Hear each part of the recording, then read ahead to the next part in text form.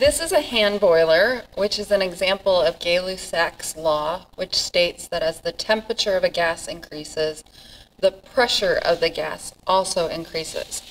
So what we're going to do is we're going to place the hand boiler in my hand, and the heat from my hand is going to cause the temperature of the gas to increase.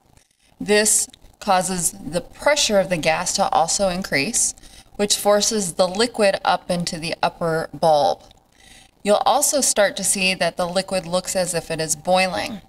It is actually not boiling, but instead the gases that have been pressurized due to the increase in temperature are now being forced up into the liquid in the upper bulb. We can now place it down and heat up the upper bulb, forcing the liquid into the bottom chamber as well.